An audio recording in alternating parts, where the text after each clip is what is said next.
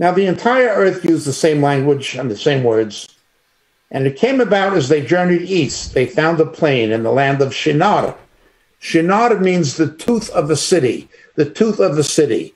And it may have to do with the geographical configurations in Mesopotamia of the Fertile Crescent, with the Tigris and the Euphrates rivers and their tributaries and so forth, forming a point that resembled the human tooth where the tower was built. It may be that is one educated against by the scholars. If you were to go to this area today, now it's known as the Sha'at al-Arab, you would see that that would be a perfectly viable explanation as to why the term Shinar is used. And they said to one another, let us make bricks and burn them thoroughly. And they used brick for stone and they used tar for mortar. And they said, come, let us build for ourselves a city and a tower whose top will reach into heaven. And let us make for ourselves a name, lest we be scattered abroad over the face of the whole earth. And the Lord came down to see the city and the tower which the sons of men had built. And the Lord said, behold, they are one people, and they have the same language. And this is what they began to do. And now nothing which they purpose to do will be impossible for them. What we have here is the following. It is very much like what happened with the fall of man. After the saga of Noah, God begins again, but the same thing happens. Man could not have access to the tree of life. God could not allow fallen man to live in sin forever. He had to do something. He let man reap the consequences of what he did, which was death. The wages of sin is death. But of course, praise God, the gift of God is eternal life through Jesus Christ our Lord. Death was never God's plan or wish. He knew man would fall, but it was never his plan. God never wanted death. He only wanted life. God never wanted dark. He only wanted light. God never wanted pain. He only wanted pleasure. He never wanted hate and strife. He only wanted love and peace. Enter Satan. Man is fallen. God could not allow man to continue to live forever, to have access to the tree of life in that state. Access to the tree of life could only come after redemption through Christ. So now it happens again. Nothing will be impossible for them. We have to understand that we are imago Dei beings. We are made in the image and likeness of God. Left to our own devices, we will always try to challenge God with the misuse of our intellect, with the misuse of technology, and so forth. Now, why do I point this out? What happened in Babel at the tower is happening again. The high-tech revolution in everything from biogenetic engineering to microelectronics, man is going to think that he does not need the Almighty, that he can deify himself and be his own God and get rid of Judeo-Christianity. Now, obviously, this is Satan again. This is Satan, but man will attempt to do this. This will be very much the reality of what's happening. And as I've pointed out before, and our teaching on understanding Babylon, that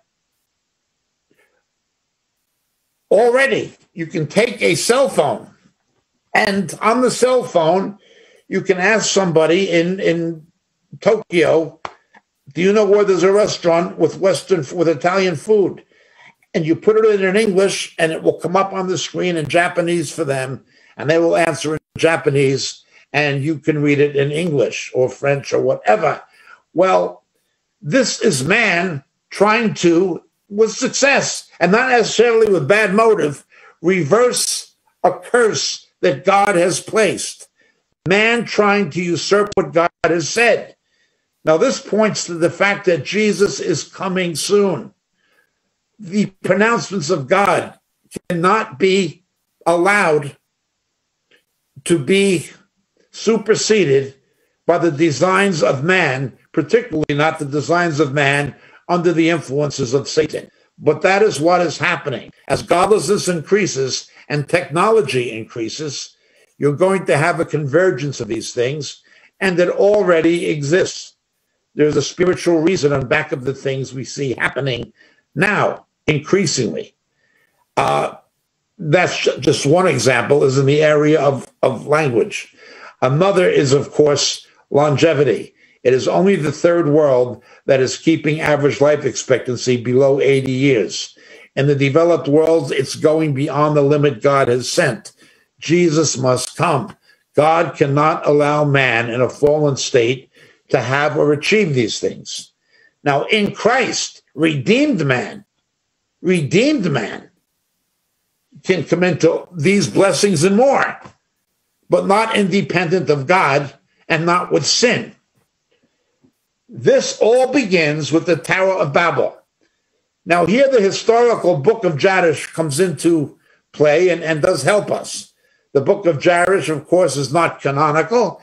It is not a source of doctrine by any means, but it is a valid historical account of certain things concerning the background of the scriptures. And we know with Semiramis and Nimrod and so forth, false religion was born in Babylon. Astrology came from Babylon. That is why if you look at the Chinese horoscope or the Hindu horoscope or the Greek horoscope that we use in the West, it all follows the same pattern. It all has the same source. The deities of Babylon simply took different names in different cultures and different geographical localities, but they had their origins there in Babylon. Well, let's go a bit further with this. Babylon meant, in its own language, gate of the gods, gate of the gods. El being God, Bab being gate, okay? Even in modern Arabic, you say Bab is gate. However, in Hebrew, it's different. In Hebrew, nobody is exactly sure, but there is some kind of a wordplay almost. In Hebrew, levavel, to confuse. Levavel, to confuse. Remember that rather pernicious character in the Old Testament, Ishkovival, Ishkabibel, the confused man or the man of confusion. Type of the Antichrist, but not our subject now. This confusion. God confused their tongue. God intervened. Now, some scholars theorize that the Tower of Babel would have been near the Temple of Nebo in Borsippa in modern Iraq. Some think that. But we have references to Shinar in Joshua chapter 7, verse 21, Isaiah chapter 11, verse 11, Daniel chapter 1, verse 2, and certainly in Zechariah 5:11, which we address in our teaching, the woman in the basket or the bimbo in the basket. She was at Shinar, where the unclean birds came and took it away.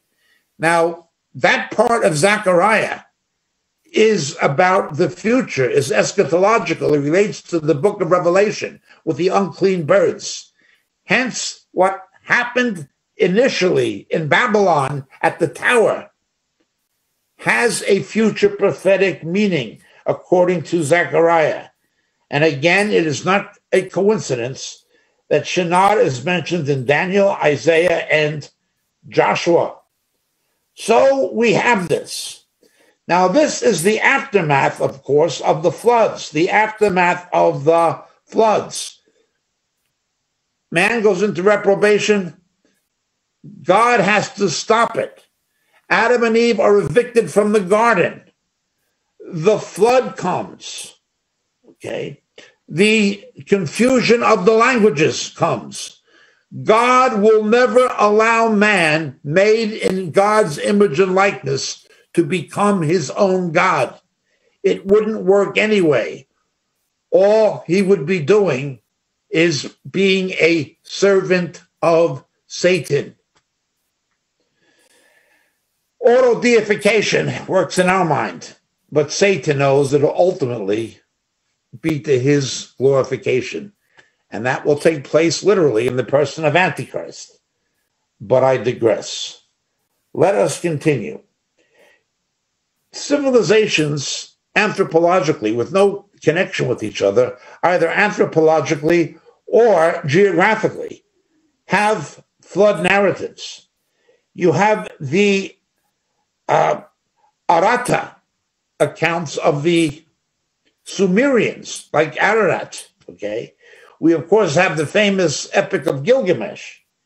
We have Nepal, Mexico, Botswana, and Africa, and even North American Cherokee Indians all have variations of this same account of the flood.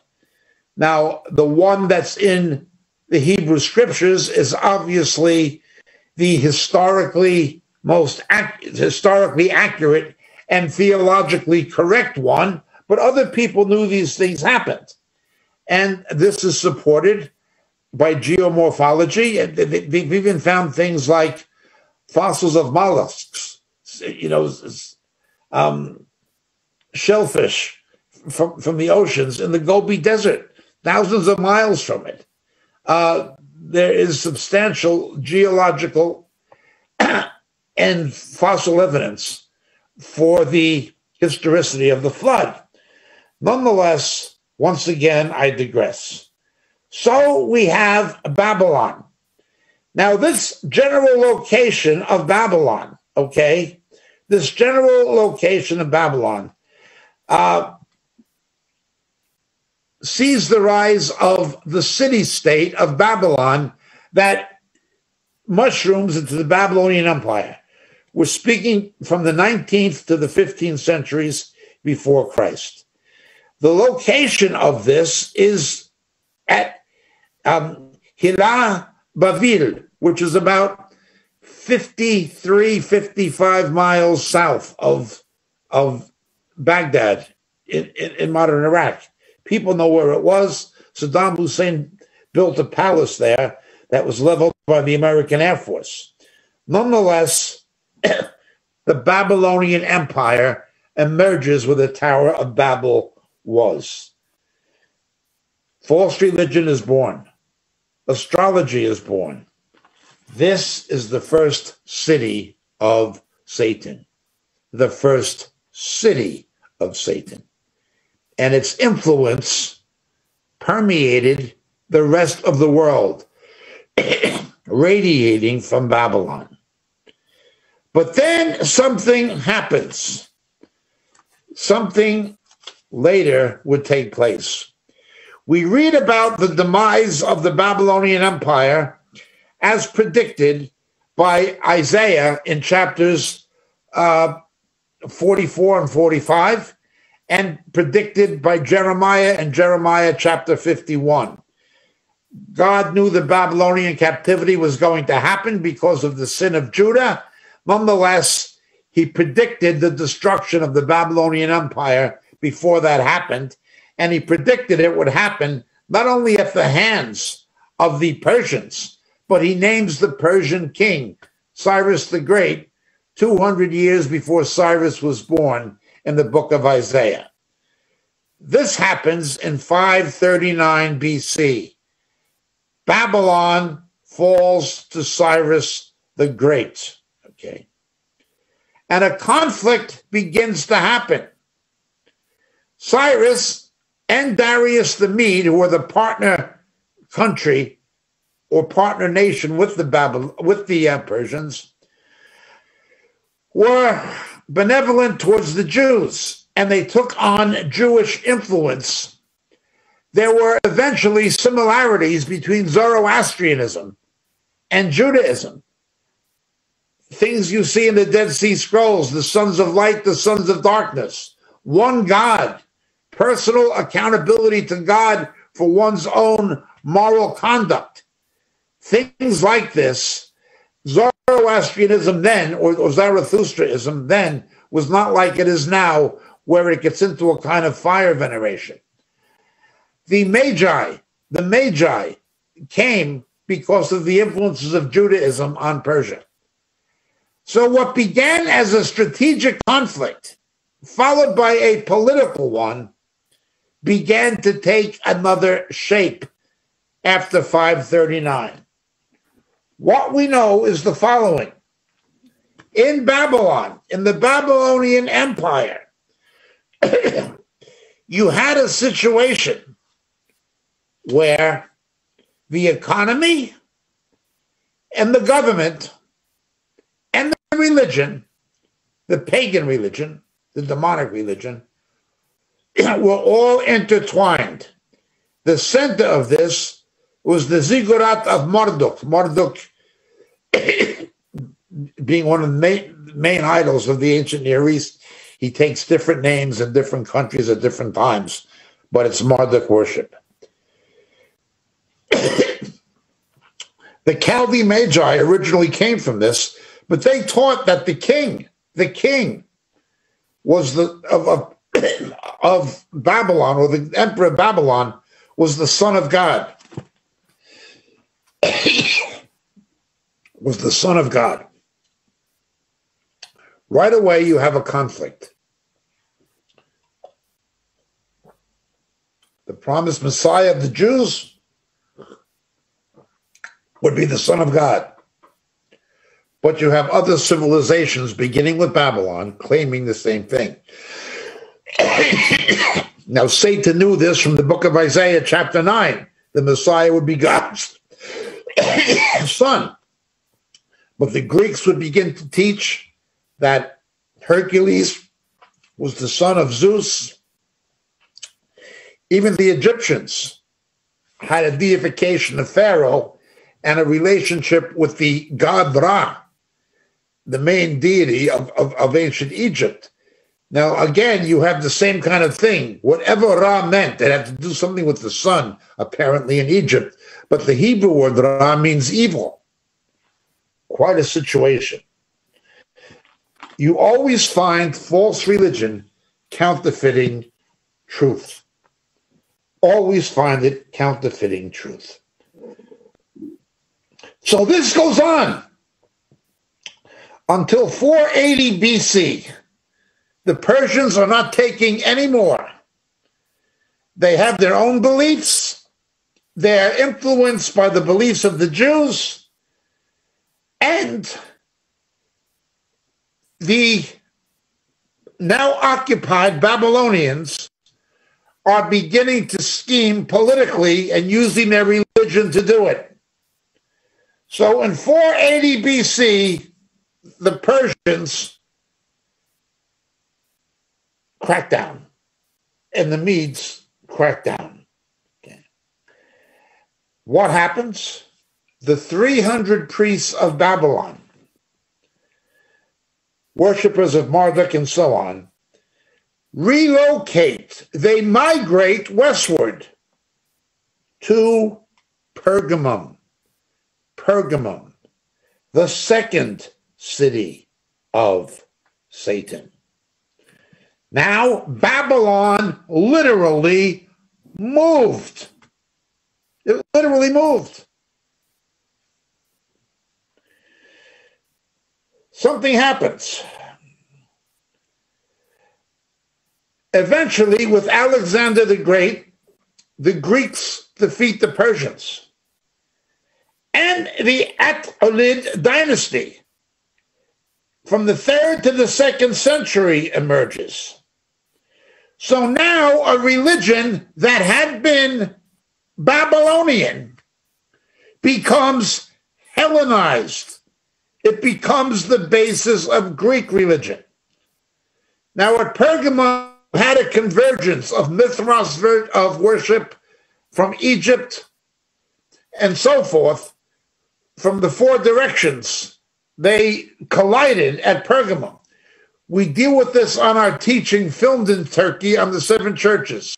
If you look at the location teachings on the internet and go to the teaching on Pergamum, we film this on location, and I show you archaeologically from the photos and the film footage how these things happened, and you can actually see the different in the archaeology, the different idols and how they were worshipped. Be that as it may, something happens with this Attali dynasty.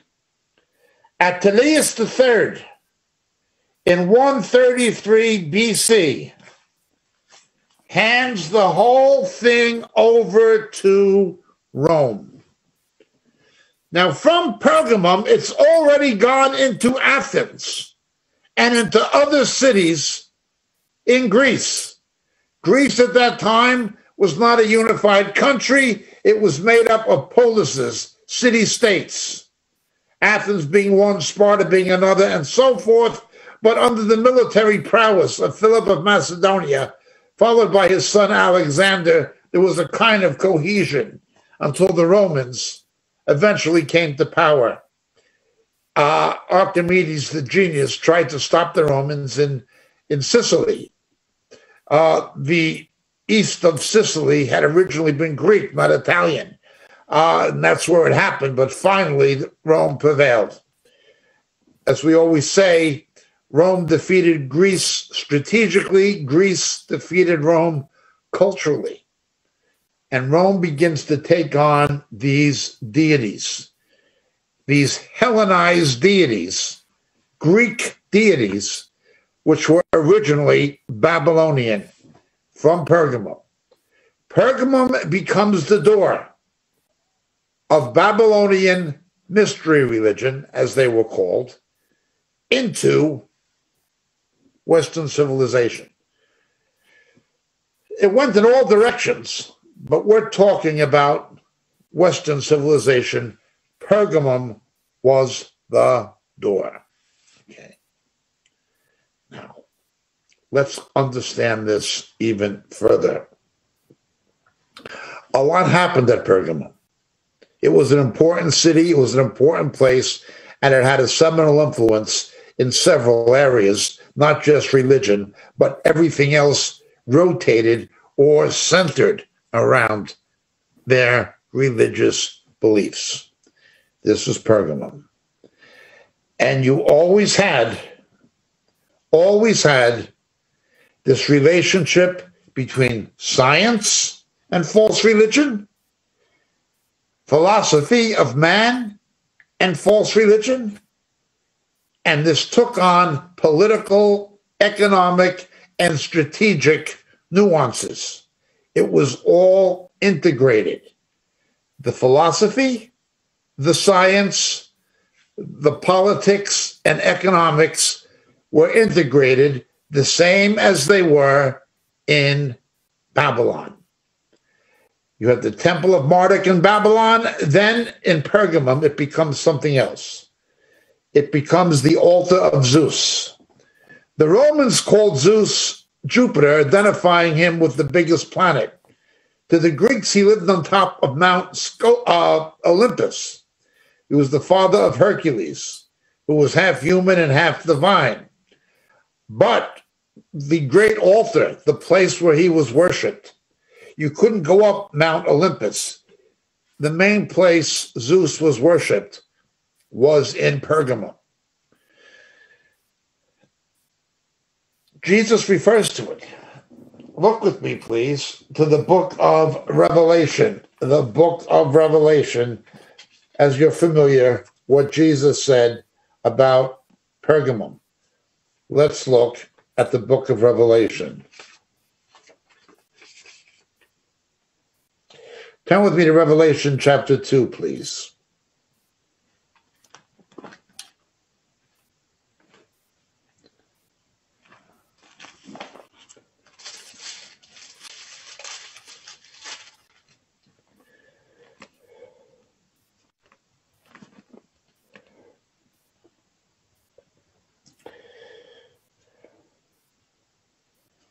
To the angel of Pergamum in verse 12, the church of Pergamum, write, the one who has the sharp two-edged sword says this. Now, Again, if you go to our teaching on the seven churches, we explain what the two-edged sword means in some depth. I know where you dwell, where Satan's throne is. And of course, Christians were martyred there, and the church was seduced there. Notice at Pergamum, there was persecution. Jesus again says it's where Satan dwells in verse 13. But also, what Jesus compared to the teaching of Balaam and Balak, that is the spiritual seduction of the church. And this, of course, has the roots of transubstantiation and the cannibalism of the Mass and the idolatry. Eating food sacrificed to idols. This, of course, goes back to the saga of Elijah, those who eat at Jezebel's table. Later, Jesus would say, Jezebel beguiles his servants to eat food sacrificed to idols in Revelation chapter 3, verse 20. But it begins here. Pergamum is where idolatry first began to enter the church, where the paganism of the Greco-Roman world first made inroads into the church. It would take off on a wider scale in Ephesus. By the 5th century, Ephesus, that became the place where Mary was proclaimed the Queen of Heaven, and they just took the title given to Artemis or Diana of Ephesus and ascribed it to Mary, the mother of Christ. But the incipient influence of this seduction of the church came from Pergamum, where Satan's throne is. You will always see those two things, Antipas, my servant, where Satan dwells, persecution of the church, and seduction of the church. As Revelation would later say, the dragon and the serpent, the persecutor and the seducer, the serpent that beguiles the woman. This is Pergamum. But a lot more happens at Pergamum. Not long after John wrote Revelation, and the Lord Jesus warned what it was, that it was the throne of Satan. It was the gateway of the pagan religions of Babylon into the Greco-Roman world. Now it becomes the gateway of the pagan religions of Babylon into the church. Same place. Well, let's understand another aspect of this. There was Galen of Pergamum. Galen of Pergamum, not long after. This is absolutely remarkable and incredible what the scripture tells us concerning Galen of Pergamum. Galen of Pergamum was truly a great physician by the standards of the ancient world. He really was. He was remarkable in his professionalism. But not only was he a physician who advanced the study of anatomy considerably in those days, but he was a philosopher. The philosophies of the fallen world. Well, what happens with Galen of Pergamum? He's born about 129 in Pergamum, in the early patristic age, the period right after the apostles. Okay, he comes out of the city, and you can still visit the clinic of Asclepius in Pergamum, where the medical symbol, the Scaduceus comes from, the staff with the intertwined snake. That's where this comes from. Now, their view of healing was not only physiological or pharmacological, it was philosophical and metaphysical. Formulated by Galen at Pergamum, right underneath the altar of Zeus. The altar of Zeus is on the Acropolis looking down at the city, but at the foot of this hill, this elevated plateau where the altar was located of Zeus. Down in its shadow was the clinic of Asclepius. This is what was taught by Galen. There are 4 body fluids that govern what people are. He said they were the yellow bile, the dark bile, and the blood, and the phlegm. That's what he said. Well, advanced to the late 20th century. Personality profiling. The phlegmatic, the sanguine, the choleric, and the melancholic.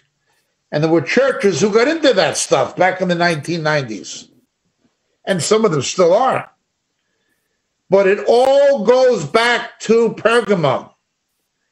In other words, long before Freud, there was a metaphysical interpretation of behavior that was seen as clinical, but it was based on bogus biochemistry, bogus physiology. Now, we don't discount the contributions to clinical anatomy made by Galen. He was a true pioneer of medical science in the ancient world, like Hippocrates was and so forth. But he had this philosophical influence that was metaphysical. Something that was, we know, is chemically and physiologically baseless, determines the personality types and affects the health and so forth of a person based on these 4 bodily fluids. These things are not new. It was another physician, an unbelieving Jew in Vienna, who would pioneer psychiatric medicine, Sigmund Freud. Now understand something. Those aspects of psychiatric medicine that are physiologically based, neurology, endocrinology, hormones, hyperthyroidism. There are organic factors that affect behavior and health. Absolutely. But they have a legitimate basis. Most of psychology, including clinical psychology, however, has no quantitative basis. Carl Jung was somebody involved in the occult. He had probably a familiar spirit. He believed the spiritual property of man was only a function of the mind, which he called the collective unconscious. Yet Maslow and these other people, there was a disassociation between medical physiology, between organic reality, biochemically, and health and behavior. You had that which was legitimately organically based and that which was not. This goes back to Pergamum. What you see happening today with the pseudoscience of psychology. Again, I'm not talking about neuropsychology or biopsychology. I'm talking about psychology. That's in the school system. It's in education. It is corrupted psychiatric medicine to a great degree. It's in consumer advertising. It's in everything. It has a pseudoscientific basis. This mind science that detaches behavior from what man is physiologically and from what man is spiritually is bogus science. Now, it's not a subject now, but remember, God breathed on Adam. He became a living soul. What people are psychologically is a homogeneous or homogeneous combination of what we are spiritually and what we are organically. Animals, their consciousness is only organic. With us, it's a mixture of the organic and spiritual. Remember, mental illness does not begin in the mind. If somebody is mentally ill, there's either something wrong organically or there's something wrong spiritually, or both. It's a pseudoscience. Yet this pseudoscience of psychology permeates modern thoughts. Mind control of the masses. Propaganda works that way. Political propaganda works that way. Olinskyism works that way. Goebbels worked that way. Lends itself to manipulation and population control, brainwashing, religious brainwashing. But its origins were not with Goebbels or Saul Alinsky. Its origins go back to Pergamum. They had a metaphysical view of human consciousness and health,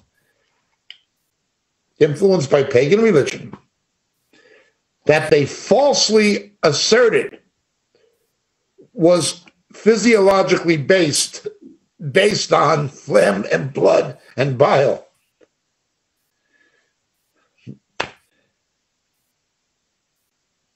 That's where Satan's throne is. I've often said, and I was not the first one, and I'm not the only one. Thank God for Deidre Bopkins and her husband. Thank God for some of the excellent books Dave Hunt wrote. Thank God for Christian psychologists who saw through it and came out of it. I'm referring to the fact that modern psychology is bogus science, and a lot of it's all bogus. But I'm not speaking again of neuropsychology or biopsychology or legitimate psychiatric medicine. I'm speaking of pure psychology. It's non-quantitative. It's bogus science. It is rife with superstition, unsupported basis chemically, but also there's a spiritual delusion in it. Hypnotism is a cult. It's demonic. Now, we achieve this, of course, by hypnotic means, but also by hypnotic drugs, methaqualone and things like this. But the mass demonization you see in Iran with the Shia Muslims, or what Hitler did when he swayed the people with his speeches, him and Goebbels and so forth, this is mass demonization. It is mass psychological manipulation. It is demonic. These things came from the city of Satan. They came from where Satan's throne is, Jesus said. And that city was Pergamum. Pergamum was Babylon 2. Now it gets even more interesting. Some of you are aware of this, that Turkey and Germany were allies in the First World War.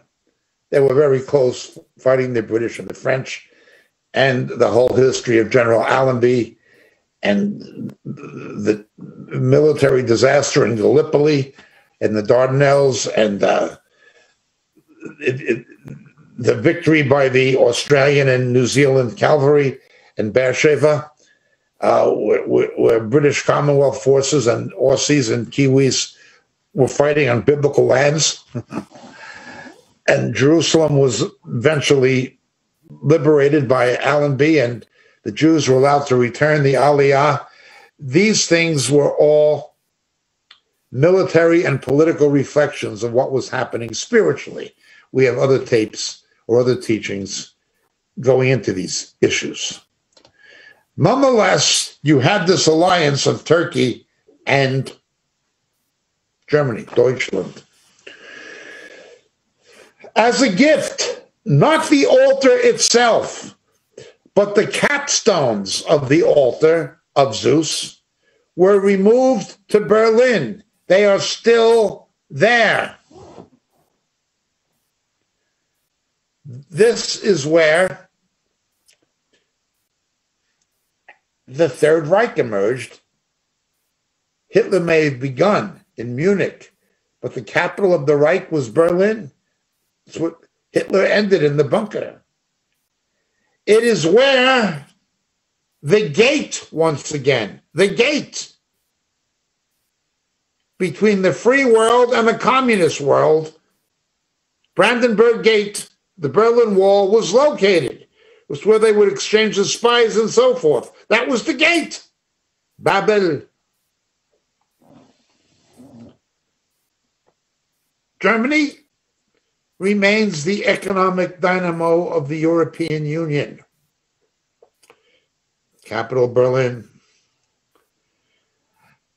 Many people believe that what happened with communism, the Brandenburg Gate, and what it was and what it represented, and also, obviously, the Third Reich, Hitler,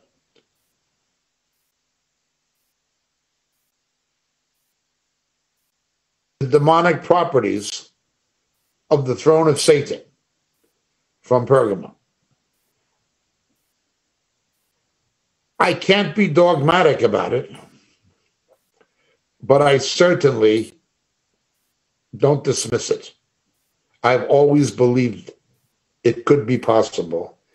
And in fact, to be perfectly honest, I believe that to some degree it is probable.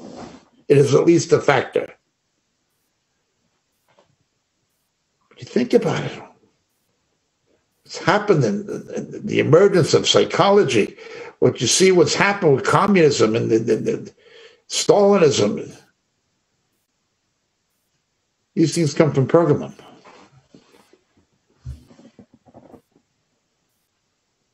But then there was something bigger.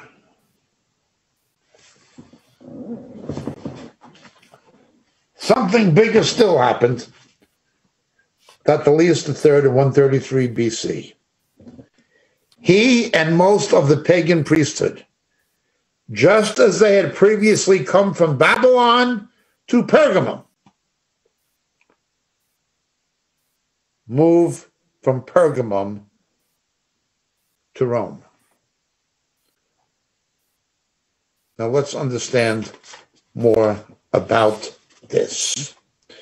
Look with me, please, to 1 Peter chapter 5, verse 13.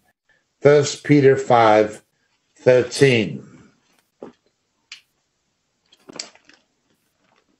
She who was in Babylon, chosen together with you, sends you greetings. And so does my son Mark.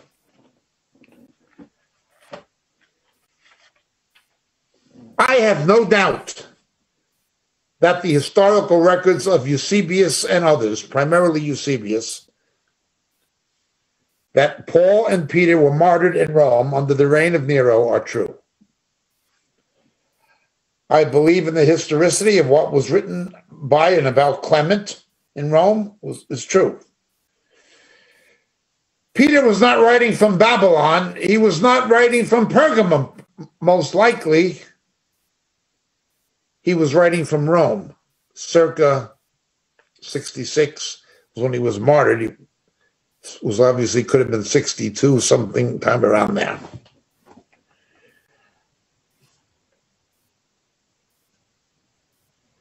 Babylon moved to Pergamum. Babylon moves again to Rome. Historically documented, Apuleius III, a big event, 133 BC. I have explained this before. Let me go through it somewhat again.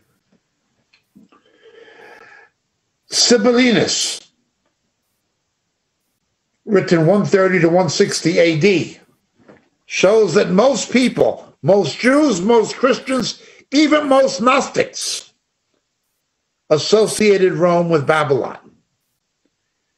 In the pantheon of Rome were all the gods of the Roman Empire: Greek, Roman, Egyptian. As we explain in the book, The Dilemma of Laodicea,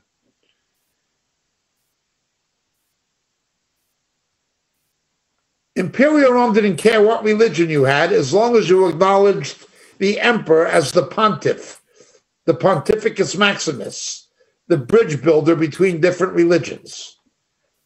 All gods were taken and worshipped in Pergamum, but then all gods were placed in the pantheon of Rome. The one god that was a problem was the god of the Jews. The Jews made a deal, as I've explained in other teachings, where they would sacrifice for the emperor instead of to him. Now, initially, Christianity was a sect within Judaism. It was just Messianic Judaism. The believers were protected. But when Jewish believers were excommunicated from the synagogues and more non-Jews became Christians, the church lost its protection. It was not religio licita, it was religio illicita.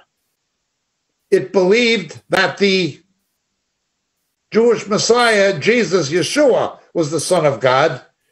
They did not believe Keser Huios Theon, Caesar, Son of God. Now, we've explained this before on other teachings about what happened in Ephesus at the promenade that leads into the market, into the Agora at the ruins of Ephesus. And they used the Christians as lampposts. They set them alight on either side of the promenade to illuminate the way at night into the promenade, because to go into the promenade, you had to walk under a gate. And the gate said, Caesar, Son of God. You were acknowledging that the sonship of Caesar is God's son by walking through that gate. Again, this was the whole idea of the Marduk and the emperor of Babylon being the son of the god and so forth. Christians wouldn't do it. So you couldn't buy or sell unless you acknowledged Caesar as the Son of God. We cannot understand the Antichrist to come and Revelation 11 and the mark of the beast unless we understand what happened in Ephesus. But we're not talking about Ephesus, we're talking about Rome. The emperor said he was the Son of God. He was the pontiff, the bridge builder. Any religion you want is okay as long as you're in the ecumenical club, as long as you're in the interfaith multicultural club. Rome tried to use multiculturalism to hold together its ethnically diverse empire, particularly during times of economic and political instability. So, it goes from Babylon to Pergamum. Pergamum into Rome.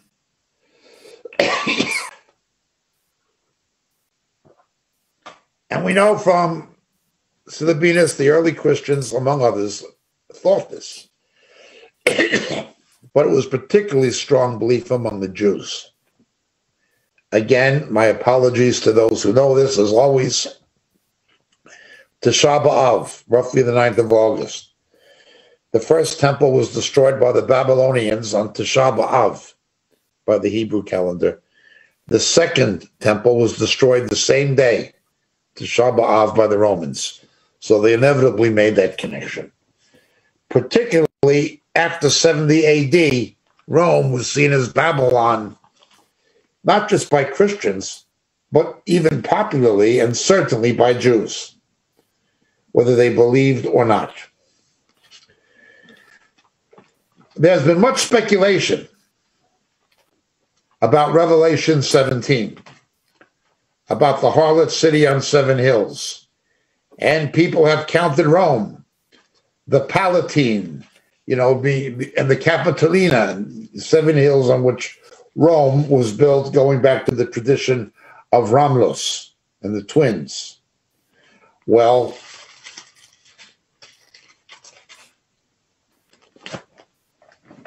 there are those who've made similar calculations about Jerusalem. Mount Zion, Har Sophim, the Mount Scopus, Har Zayatim, the Mount of Olives, what's today called the Mount of Samuel, another mount off to the northwest. Others, the Hill of Evil Counsel. Then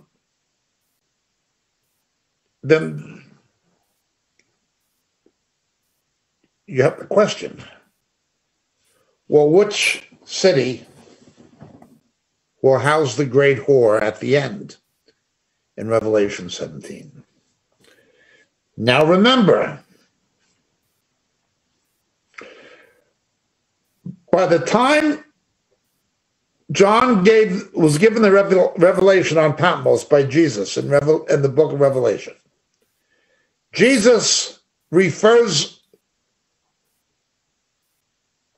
without mitigation, emphatically, that Pergamum is where Satan dwells. But Peter says Rome is Babylon.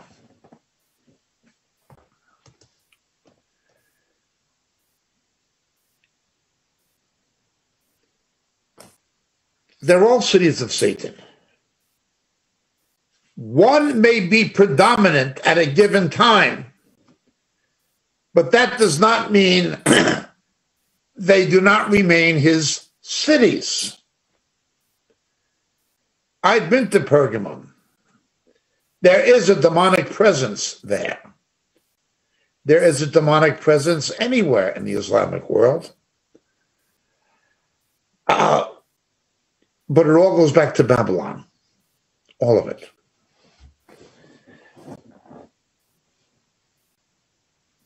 There are many cities that are demonic, that have a demonic presence.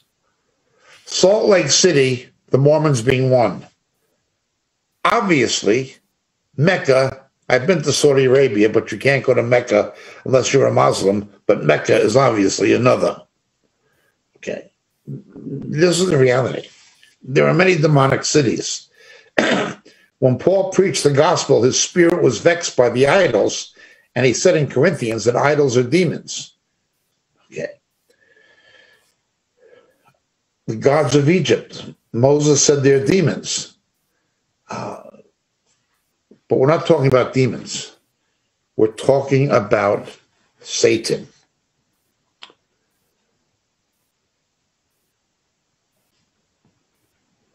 The European Union was established by the Treaty of Rome. Most of you know that. The countries in the European Union see ecumenism as a cultural glue to help hold these diverse countries together. We've talked about this many times. Yeah, Rome is Babylon. Rome is Babylon. Let them all have one language, Latin. Again, it's been tried before. Okay.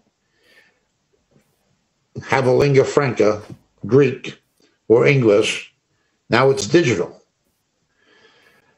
These things have all been tried before. But ultimately, there will be a success for 3.5-year period under the Antichrist and false prophet. I do not question that what we see happening in Iraq, Baghdad, this very day, is of prophetic significance and the workings of Satan. I do not deny that what we see in Erdogan's government in modern Turkey, again, the workings of Satan. I do not deny what we see happening in Rome or the workings of Satan. He's operational in all these places. He's operational in all the places he was. But he's a man with multiple homes. God, however, has only ever had one earthly home. Jerusalem, the city of the great king. Gadol Adonai umeolal me'od be'ir Eloheinu har kodsho efenot sos min kol haaretz har Tzion mi'erketei tzafon hakiryat merakrav. Mount Zion on the sides of the north, the city of the great king. God has only ever had one. And Satan wants it desperately. We are told in Daniel that he will enter the beautiful land. Does that mean he will make incursions into the church? Absolutely. But not to the negation of what it means literally and geographically. There will be a tribulational temple, I'm convinced, based on Revelation 11 and looking at 2 Thessalonians and Daniel in light of Revelation 11, I do believe there will be a tribulational temple. I do believe that God will again deal with the Jews under the terms of the Torah. Although there'll be no salvation outside of Christ, there'll be under the law in the temple. And the Antichrist will have his image set up there by the false prophet. This very week,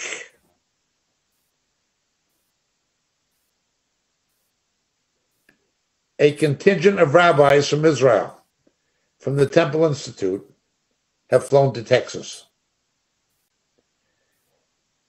You need a red heifer to sacrifice it to get the ashes to rededicate a temple. But halakhically, by rabbinic law now, at birth it cannot have any more than 2 non-red hairs. The whole animal has to be inspected, every strand of hair on its body, to make sure that there are no more than 2. There have been efforts to get such a heifer in Israel and in Alabama, now Texas. This parallels efforts to identify a Levitical priesthood by mitochondrial DNA identification. Again, a subject we address elsewhere. But this very week, the Temple Institute dispatched these rabbis to examine some red heifer born in Texas. They think it's a good thing. People will think it's a good thing. People already think that the Abrahamic Accords are a good thing. Now, don't get me wrong. I appreciate the support for Israel and for the persecuted church that came from Donald Trump. I really do. I consider the present president of the United States to be an evil man. Although I pray for him, I think he's evil. But the Abrahamic Accords, there'll be no lasting peace in the Middle East until Jesus, Yeshua, reigns from the throne of David. there'll be a false peace of Antichrist. And to unite these false religions, mainly nominal Christianity, and in the Middle East, it's Eastern Orthodoxy and some Roman Catholicism and some other things, Coptic Church and so forth, Syrian Orthodox and so forth, but mostly they're Byzantine churches.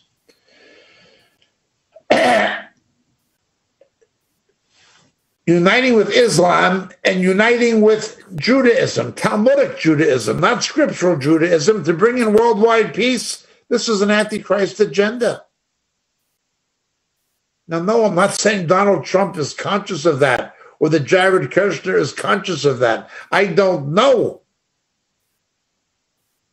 But I do know what the scripture says. These efforts to bring about a political union with the use of religion, these efforts to integrate religion, politics, and economy, like Rick Warren advocates in the UN, these efforts to bring a false peace to the Middle East without Christ, these efforts to re-enfranchise the Jews to be able to build a temple as part of a peace deal,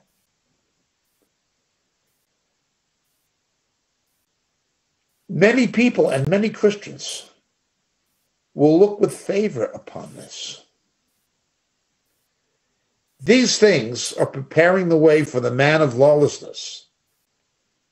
They're preparing the way for the prophecies of Revelation 11, for the book of Daniel, chapter 9, and for 2 Thessalonians, chapter 2, to be fulfilled. I have no doubt. The same as the attempted reunification of the countries in the Roman Empire, trying to make the iron stick to the clay, the Treaty of Rome. I do not deny for 1 second. I'm convinced those things are setting the stage for what Daniel said was going to happen. And to some degree are happening already. But Satan wants the city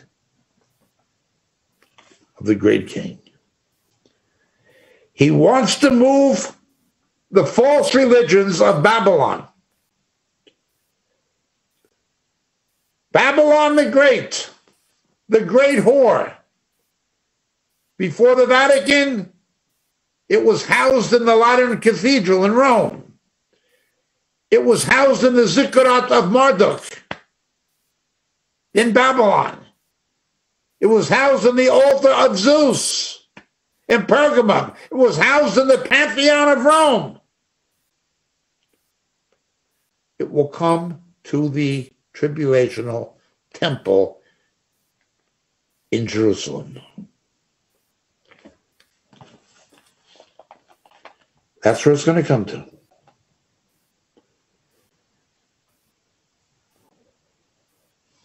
These 10 horns we see in Daniel come into play in Revelation chapter 17.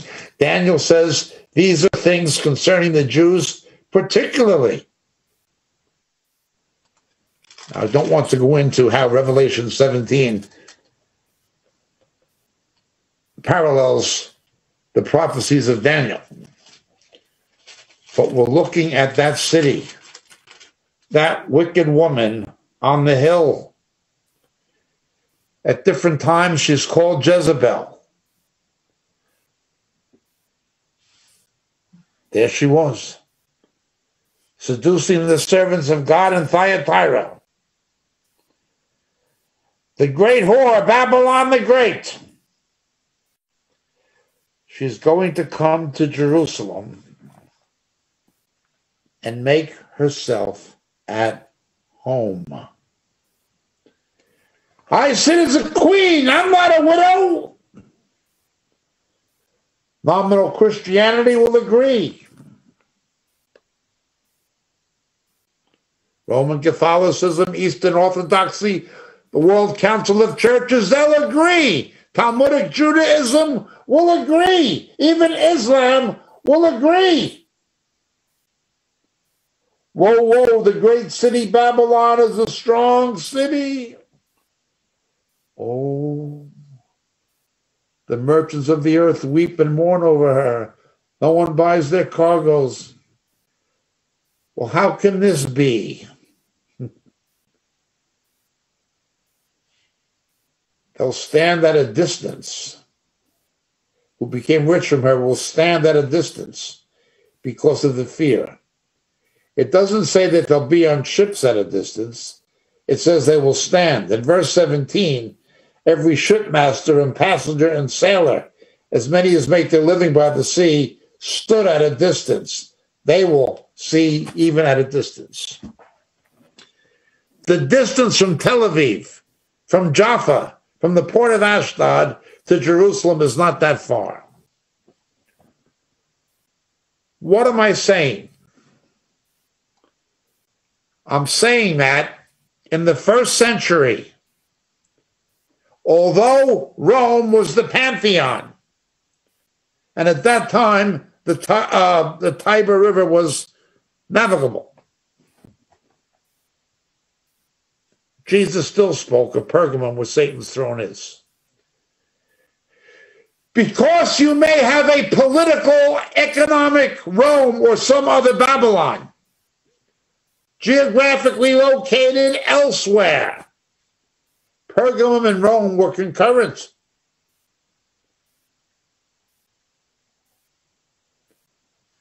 What Satan is going to do in Jerusalem can be concurrent with what he's going to do elsewhere, economically, politically. But to him, it's ultimately not about trade or commerce. It's about worship. That's what it's about. I do not deny that there are aspects of Revelation 17 and 18 that do not appear to fit Jerusalem comfortably. But there are other aspects that very much fit it. We talk about this, I believe, in the book Shadows of the Beast. Now let's look at this.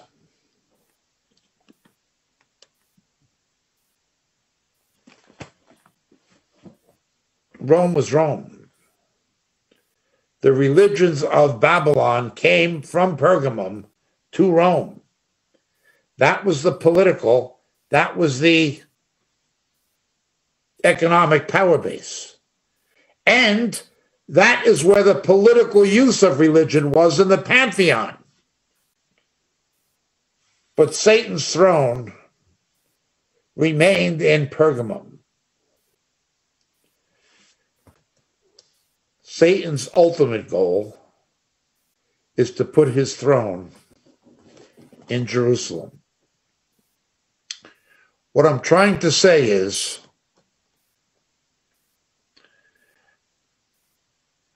people ask, is it Rome? Is it New York? I've heard that. Is it Jerusalem? Where is it? Well,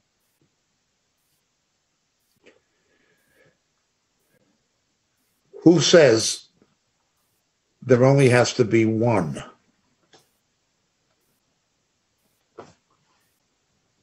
Jesus spoke of Pergamum as Satan's home.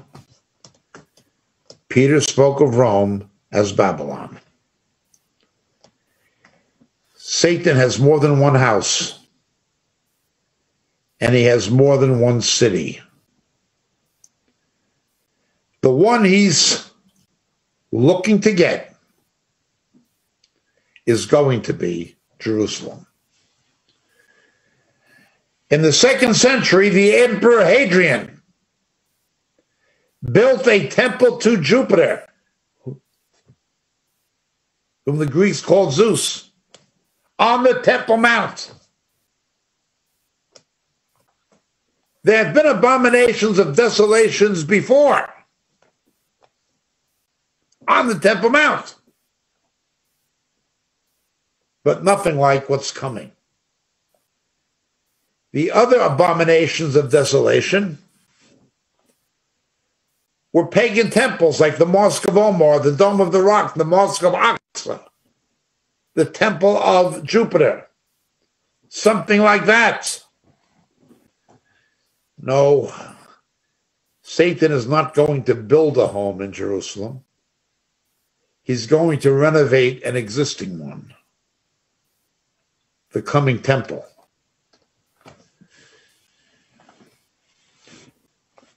People get excited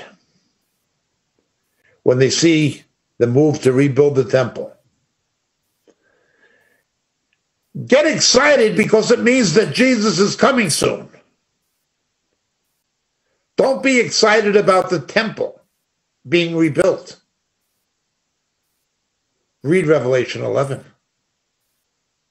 Read Revelation 13.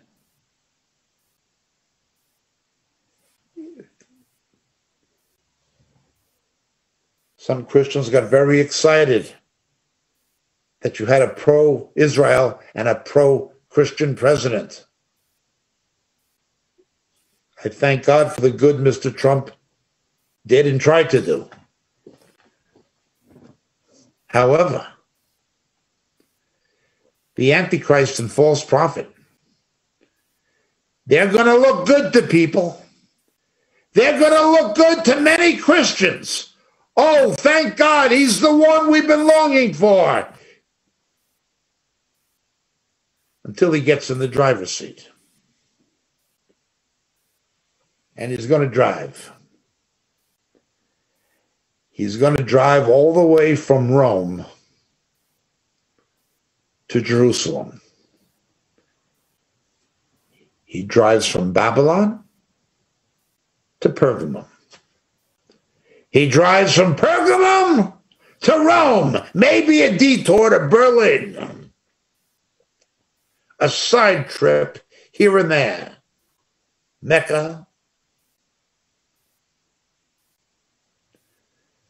But he knows his ultimate destination.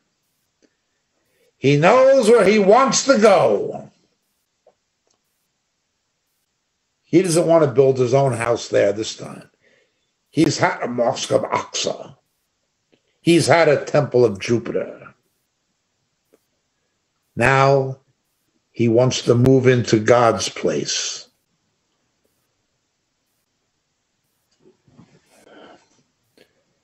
Now, most of this will concern Israel and the Jews ultimately. But don't forget, that wicked woman is bride. She is drunk on the blood of the saints. Yeah. Babylon, absolutely. Pergamum, absolutely. Berlin, possibly. Rome, no question. But finally and ultimately, it will be Jerusalem. Shalom, Shalom, Yerushalayim. Pray for the peace of Jerusalem. My name is James Jacob Prasch from Memorial Ministries.